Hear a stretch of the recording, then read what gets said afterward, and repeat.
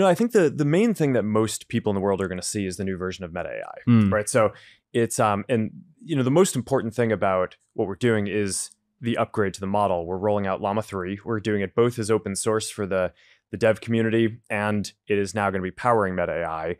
So there's a lot that I'm sure we'll go into around Llama 3, but I think the bottom line on this is that with Llama 3, we now think that Meta AI is the most intelligent AI assistant that people can use that's freely available. We're also integrating Google and Bing for real-time knowledge.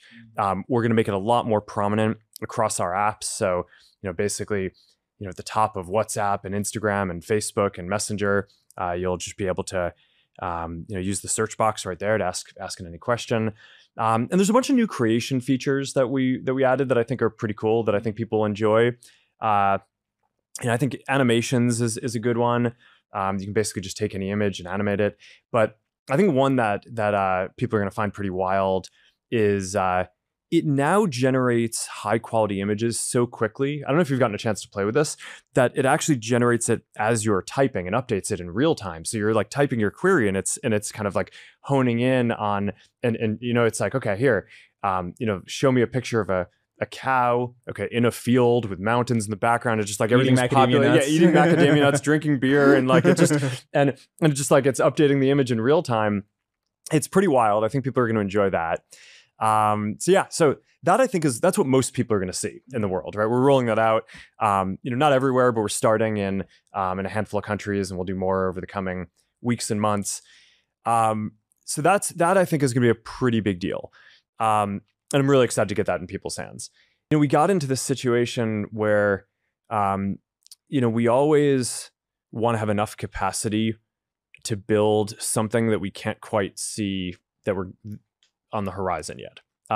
And we got into this position with Reels where we needed more GPUs to train the models, right? It was this big evolution for our services where instead of just ranking content from people who you follow or your friends and whatever pages you follow, we made this big push to basically start recommending what we call unconnected content. It basically connect content from people or pages that you're not following. So now kind of the corpus of kind of content candidates that we could potentially show you expanded from, on the order of thousands to on the order of hundreds of millions. So completely different infrastructure.